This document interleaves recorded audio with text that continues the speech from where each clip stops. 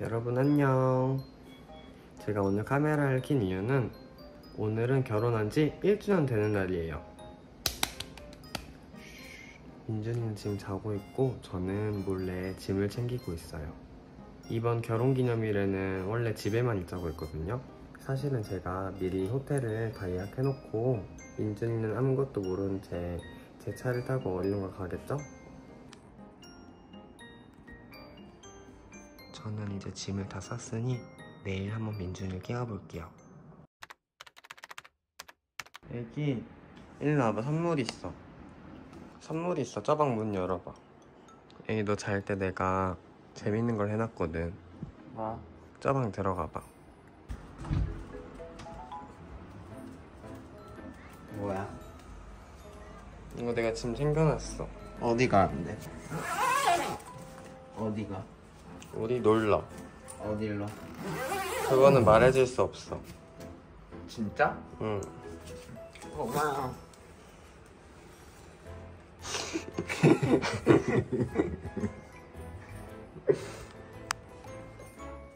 저희는 오늘 여행 갑니다, 여러분. 호수도 같이 가? 호수는 아쉽게도 같이 못 가. 대신 호수는 우리 여행 갔다 와서 바로 갈 거야. 우리 결혼기념일인데 그래도 놀러 가야지, 애기. 응. 일어나 가자. 옷 입고 바로 나갈 준비해. 호수는 엄마 집 가야지. 호수 실망한 표정. 옷 입어. 바로 나갈 거야. 응. 준비 끝. 이제 떠나볼까요? 오늘은 참고로 생얼이에요. 빨리 가자. 응. 보상이가 거기 예약을 해놨을지 생각도 못했거든요. 완전 기대 중이에요. 지금 4시간 동안 가야 돼요. 갈 길이 멀어. 맞아. 오늘 보상이가 운전을 엄청 많이 해요. 오늘 여수 갈 거야, 우리. 엄청 오래 걸려. 4시간 걸려. 할 수 있어. 안전운전 해주세요. 네. 옆에서 저 잘 내조해주세요. 네. 지금 가고 있는데 비가 엄청 많이 오고 있어요. 보상 안 힘들어? 진짜? 내가 운전할까? 우리 죽어. 응. 알지? 좀만 더 고생해. 갈 때도 내가 해야 되네. 응. 어쩔 수 없지. 내가 여기 잡았는데, 그치? 응. 애기는 재밌게 즐겨. 응. 저희는 이제 숙소에 도착을 했어요. 여기 숙소 풍경이 진짜 이쁠 것 같아요. 이쪽이 바다거든요. 근데 하필 비가 와가지고. 부성 서프라이즈 고마워. 나 너무 힘들어. 나 자버리고 싶어. 근데 저기에 수영장이랑 다 있거든? 응. 다 들어가서 보고 기절하는 거 아니야? 한번 가보자. 빨리 가보자.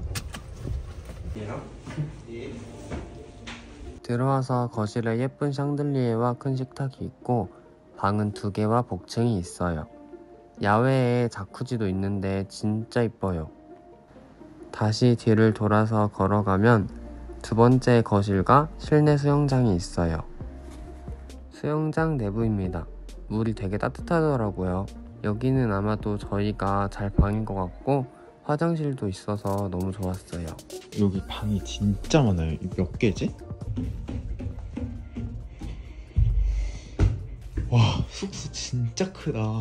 숙소 엄청 커. 나 이렇게 큰 숙소 처음이야. 그니까 아니 뒤에 합성 같아. 우리 갈 곳을 정해야겠지? 여기 친구들이랑 와도 진짜 좋겠다. 오, 엄청. 한 10명 와도 될 것 같아. 그치? 너무 감동이야. 고마워. 여러분 여기 진짜 크죠? 뒤에 합성 같지 않아? 응. 와, 대박이야. 완전 넓어.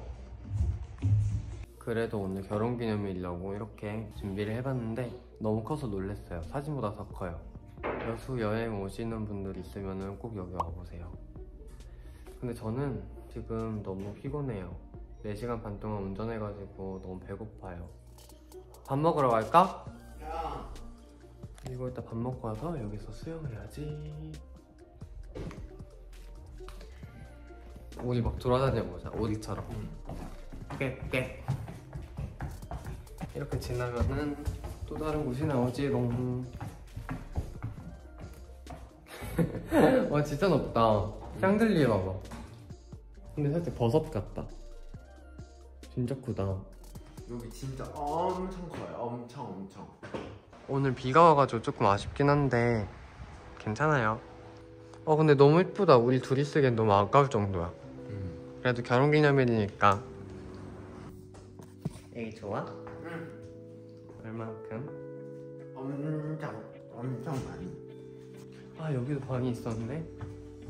우와. 나와봐. 맛있는 거 먹으러 가야지. 지금 밥 먹으러 가는 중.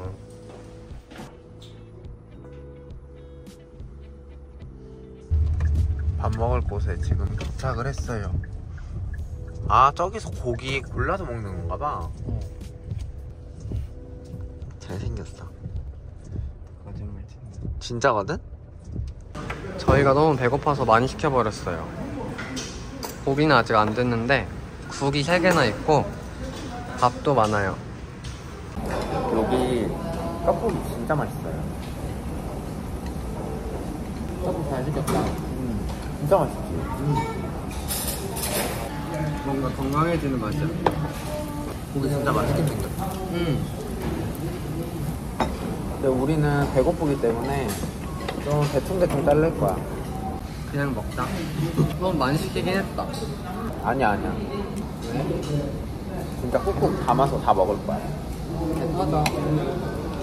근데 우리 오늘 이거 먹고 안 먹잖아. 오늘 이거 마지막이야. 너무 과식하면 안 돼. 너무 맛있어.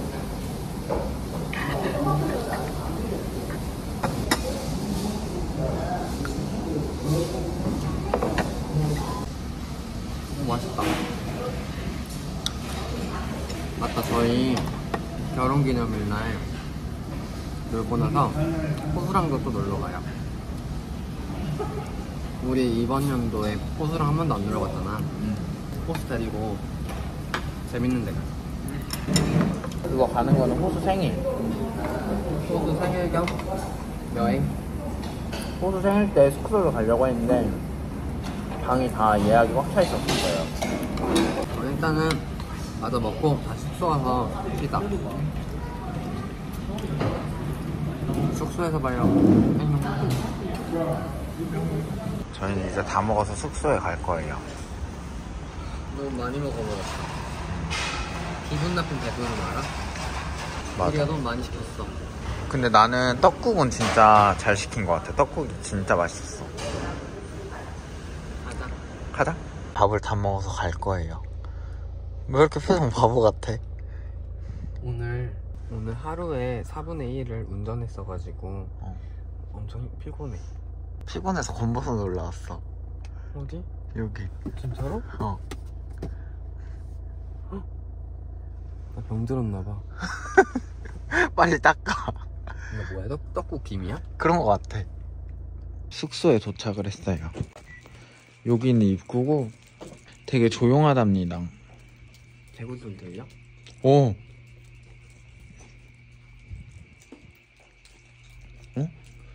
머리가 뭔가 이렇게 다 뜯어놓은 것 같은데? 저희 펜트하우스에 오신 거 환영이야. 저 지금 보여드릴게요. 네. 따다란딴. 엄청 높죠? 우리 옷 갈아입고 수영하자. 좋아. 완전 배불러. 왜? 여기 진짜 뛰어다녀도 돼. 우리 밥 먹었으니까 소화할 겸 뛰어다닐래?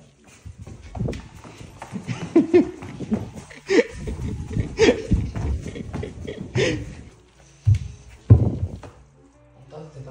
오. 빨리 옷 갈아입자. 오케이.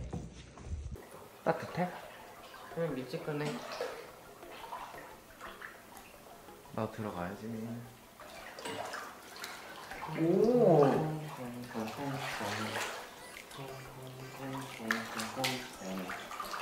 여기 숙소는 기념일이나 이런 날에 와도 진짜 좋을 것 같아요. 돈이 엄청 많으시면 자주 오셔도 되게 좋을 것 같아요. 오늘 비가 안 왔었으면은 루지타로 가려 했거든요. 이렇게 운전할 수 있는 거 그거랑 깜짝 이벤트로 레스토랑이랑 체험하는 걸 예약했었는데 오늘 비가 오다 보니까 예약을 취소해버렸어요. 조금 아쉽지만 그래도 이렇게 숙소에서 노는 것만으로는 정말 좋아요. 좀 아쉽다. 난 밖에서 놀고 싶었는데 오늘 운전하는 시간이 너무 길었어. 고마워 이벤트 해줘서. 응. 너무 코알라. 코알라 같아, 코알라. 그리고 결혼 마지막 이벤트를 해줄 거예요.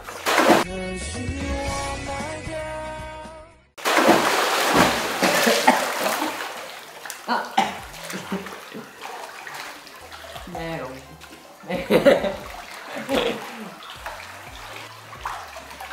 메롱. 너도 해라. 내가 할 테니까 너 가만히 있어.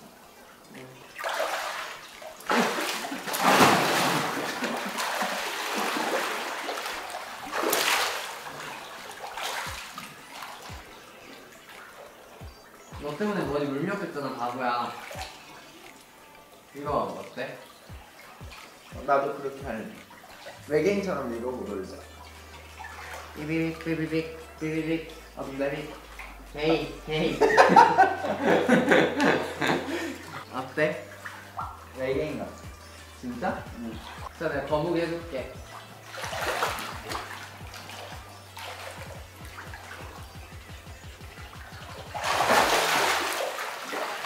아니 앞으로 걸어가야지. 자, 준비됐어? 응. 간다.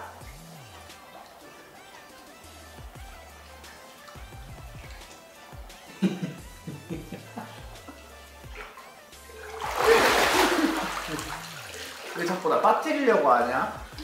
어차피 깊지도 않잖아.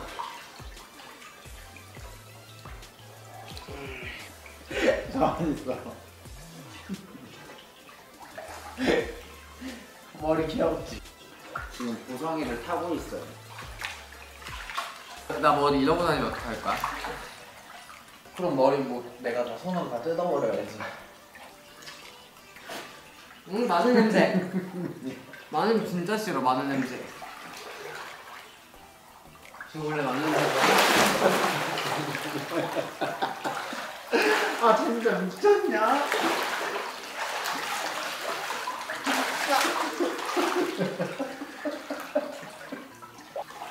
여러분, 저희 이제 일단은 씻고 올게요. 씻고 와서 뽀송뽀송한 모습으로 봐요. 결국 저희는 너무 피곤한 나머지 누워있다가 10분 만에 잠이 들어버렸어요. 여러분, 저희 자고 일어났는데 어제 너무 푹 자가지고 오늘은 맛있는 회를 먹으러 갈 거예요. 근데 오늘 방을 옮겨야 돼가지고 일단은 3층으로 내려갈 거거든요. 3층은 여기보다 조금 작은데 아기자기하고 더 이뻐요. 오늘 신기한 게 비가 오는 비가 안 오네? 우리 완전 날씨의 요정이다. 아 여기서 시선이 좋겠다.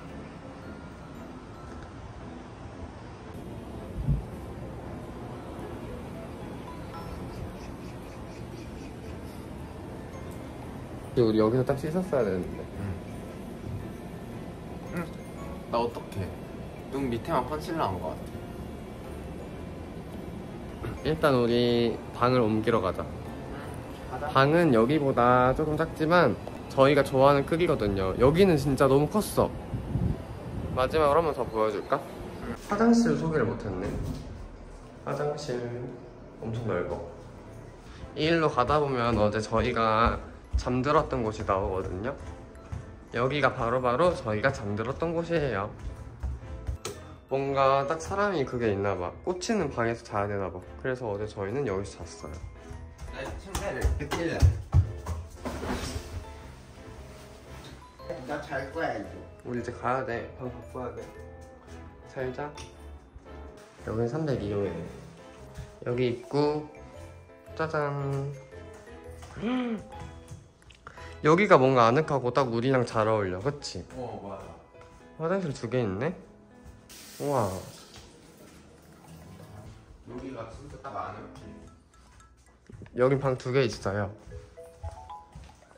여기 수영장도 있지롱. 근데 여기 수영장은 유아용이래요. 그래서 90cm밖에 안 되는데 발 담그고 있기 딱 좋아요. 아니면 애기랑 놀러 와도 괜찮을 것 같아. 여기 완전 아늑하다, 방. 잠옷차림으로 바로 내려왔어. 너무 웃겨. 저희는 지금 배고파서 이제 밥을 먹으러 갈 거거든요. 그러면 일단 준비하고 올게요.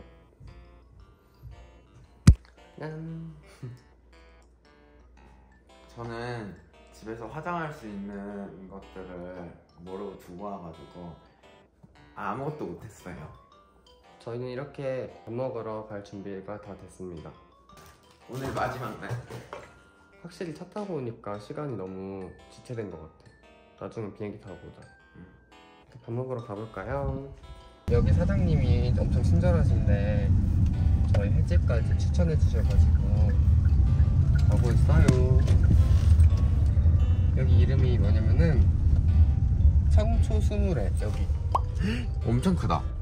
맛있겠다.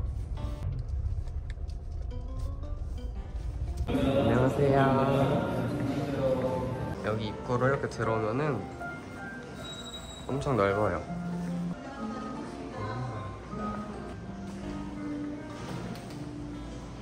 뭐 해산물 다 드실 줄 아세요? 네, 아, 좋아해요. 그럼 이걸로 하나 하고 네. 이거 나가고 4개 정도 드릴게요. 그냥 남겨도 돼요. 지금 잘 나가는 것들만 지금 드릴게요. 네. 전복죽까지 해가지고 이렇게 4개 해드릴게요. 해전물회. 여기 속초 오징어 순대 있어요. 이거랑 전복죽까지 이렇게 4개를 먹을 거예요. 우리 어떻게 다이어트 중인데? 배 터져버리는 거 아니야? 여기 음식이 지금 다 나왔어요. 완전 진수성찬이다. 다 먹으면 배 터질 것 같아. 사실 여기 숙소 사장님 지인분이 운영하시는 데인데 저희 오셨다고 해가지고 음식을 이렇게 해주셨어요. 최후의 만찬을 준비해 주셨어요. 저희 맛있게 먹겠습니다. 잘 먹겠습니다.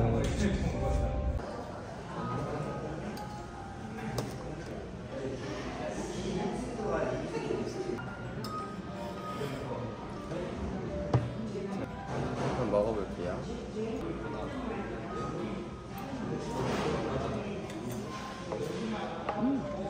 진짜 맛있다.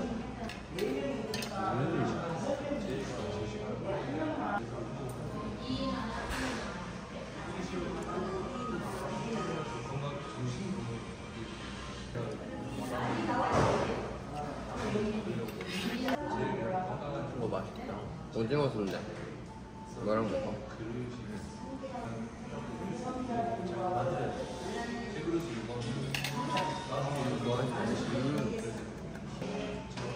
전복죽. 맛있죠? 다 맛있다.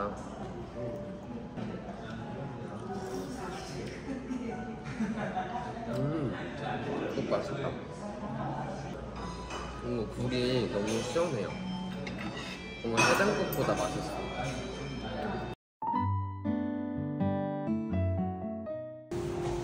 이거 딸기모치 먹으러 왔어요. 여기 2층에 횟집 있었는데 1층에 오면은 딸기모찌가 있어요.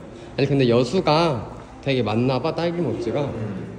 지금 모찌를 받았는데 가방 진짜 귀엽죠? 저희가 먹은 데는 여수 딸기 모찌예요. 오. 여기 청초스물의 여수점인데 꼭 드셔보세요. 저는 속국이 되게 맛있었어요. 나는 오징어. 오징어 순대? 오징어 순대가 진짜 맛있었어요. 그럼 우리 이제 숙소로 갈까? 바다 보고 가자. 지금? 응. 바다 진짜 이쁘다. 오늘 머리가 짜증나. 이게 머리가 바다 쪽 오면은 다 죽어. 맞아. 셀카였다. 나 머리 뭐야 왜 이래.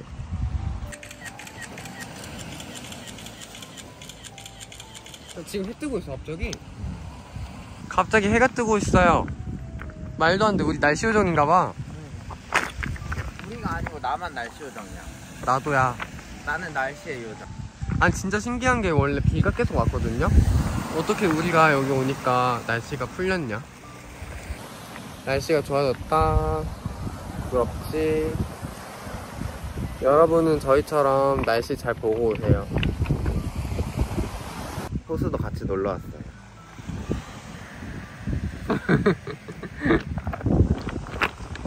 다시 숙소에 들어왔어요. 옷을 갈아입자. 아까 1층에서 주신 딸기모찌 먹고 있어요. 먹었는데 입술이 덕거렸어요.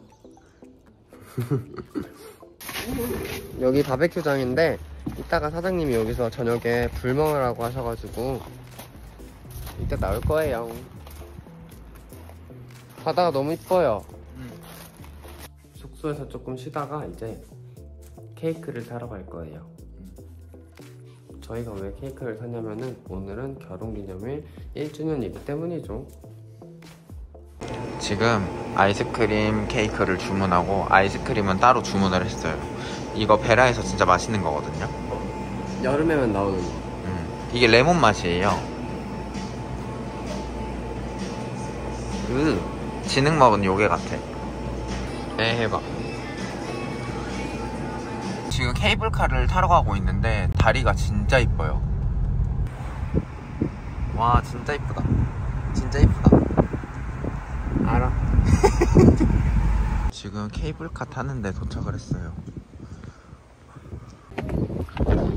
이제 케이블카 타자. 아 머리 어떡해. 바람 미쳤어. 저희는 바닥이 보이는 투명 케이블카를 타러 왔어요.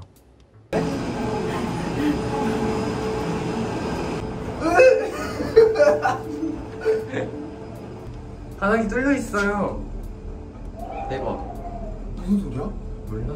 이거 근데 왜 이렇게 흔들흔들거려? 바람 많이 불어서. 여기 바닥이 다 뚫려 있어요. 줘봐 내가 사진 찍어줄게. 여기서? 바람 대박. 너무 무서워. 바람이 여기. 오 이거 엄청 흔들거려. 무서운데? 떨어지는 거 아니야? 어머, 어떡해. 여기 무서워. 왜 사진 찍어줘야 되니까 표정 저기냐. 지금 바람 안 불어. 근데 여기 진짜 무섭다. 우와. 고마워. 근데 여기 대박인 거 있어요, 여러분들. 그러니까 옛날에 한 몇 년 전만 탔을 때도 없었는데 블루투스 기능이 생겨가지고 봐봐요. 이게 쓸 수 있어. 대박이야. 와 근데 밖에 진짜 이쁘다. 근데 이게 엄청 흔들흔들거려. 오! 하지마 무서워. 아, 좀 멀미해. 어디 저기 옛날에 어떤 거 기억나? 어디? 여기. 아 그때 갔던 시장이 저기네. 저희 1주년 결혼 기념으로 케이블카 이렇게 타고 있는데 여수 밤바다를 보면서 타니까 너무 좋은데 무서워요. 근데 엄청 흔들거려. 응. 만약에 나 떨어지면 너 구해줄 거야?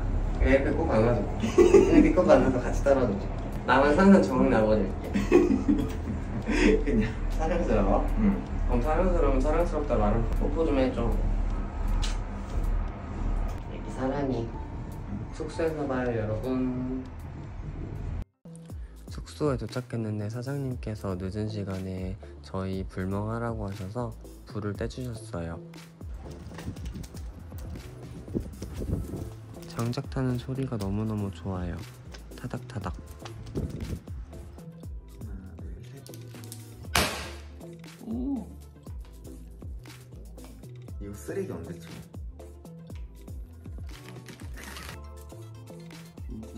축하합니다. 뭐 올라온다. 엄마 깜짝이야. 씨 깜짝이야. 아 뜨거. 이거 뭐야? 사랑하는 1주년 1주년 축하합니다. 하나 둘 셋.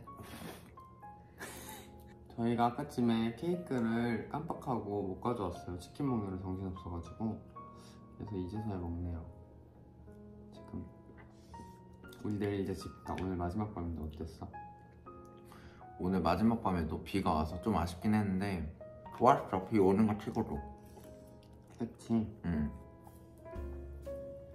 내가 좋아하는 미스 쪽고. 다 먹었다. 저희 벌써 결혼한 지 1년 됐는데 이제 2주년 때도 봐요. 같이. 2주년에 볼 거야? 응. 그땐 너가 짜? 플랜. 나 힘들어. 여러분 안녕. 오늘 아침에 좀 정신없이 일어나고 이러다 보니까 아침 영상을 못 찍었어요. 근데 신기한 게 우리 루지 타려고 했었는데 갑자기 비가 그쳤어. 맞아. 너무 신기해. 저희 여기 와 있는 동안 계속 비 오고 해가지고 아예 못 탔는데 오늘 비가 그쳐서 오늘은 꼭 탈 거예요. 갑자기 비가 안 와. 밥 먹고 탈래? 아니면 루지 타고 밥 먹을래? 밥 먹. 제가 열심히 검색해놔서 알아놓은 맛있다는 데가 있거든요. 그래서 어디야? 가볼 거예요. 저희 밥 먹으러 왔어요. 근데 여기 되게 좋아요. 바다 보여요. 여기 밥집인데 왜 이렇게 좋아? 제가 알아봤거든요. 여기 진짜 좋죠. 고기 먹으러 왔는데 여기 바로 앞에 바다가 있어가지고 대박이야. 민준이는 항상 햇빛 보면 재채기 하더라고요. 저는 안 그러는데.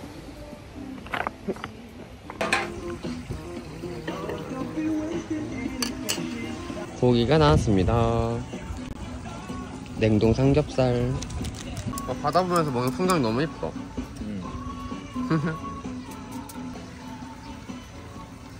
민준이가 찾아본 맛집인데 진짜 맛있고 바다가 너무 예뻐가지고 그래서 더 좋았어요.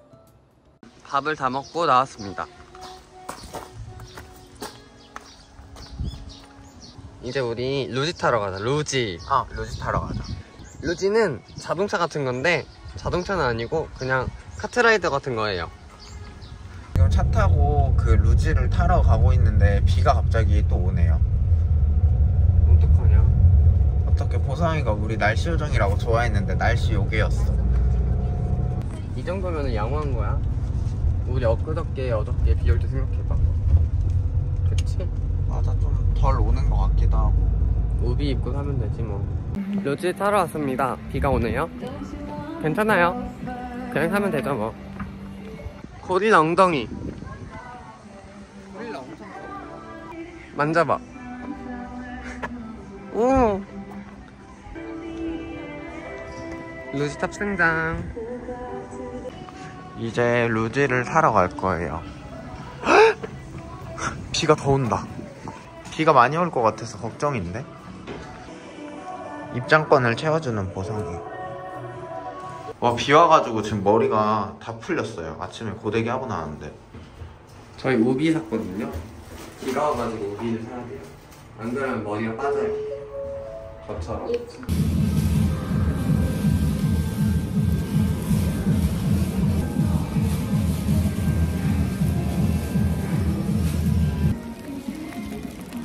루지 탑승장이다.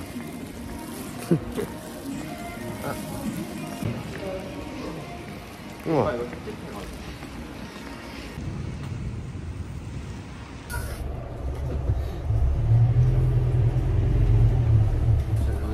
사는데 이제 다시 안 탈 거예요. 너무 재미없고 다 적기만 했어요. 이번 휴가는 망한 것 같아요. 이제 다시는 안 탈 거예요. 근데 하필 오늘 비가 와가지고 더 최악이었고 저희 둘밖에 안 타가지고 그렇게 재미는 없었어요. 원래 사람들이 많아야 좀 재밌을 것 같은데 요리조리 피해 다니면서. 이제 과자 먹을 거야. 우리 빨리 이제 집에 가자. 응. 이제 집으로 갈 거예요 여러분. 뭐? 그래서 여행 재밌었어? 살짝 날씨랑 마지막에 약간 루지 때문에. 응. 어땠어? 이것도 추억이라 생각해. 나중에 더 재밌는 거 사면 되지 뭐. 그럼 여러분 저희 이번 결혼 1주년 브이로그는 여기서 끝마칠게요. 안녕.